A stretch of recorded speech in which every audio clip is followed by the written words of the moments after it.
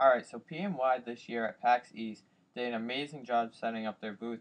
They had a lot of different things such as these SD cards, and they had a couple other things such as their RAM and stuff like that. But the main event, the most exciting thing, was definitely their new SSDs. And I was talking to one of the employees there, his name was Stan, and he was telling me all about the new SSDs. Not only do they look really nice, actually, with a really cool kind of like dragon design on it, looked awesome. They actually have some really nice performance to go along with it.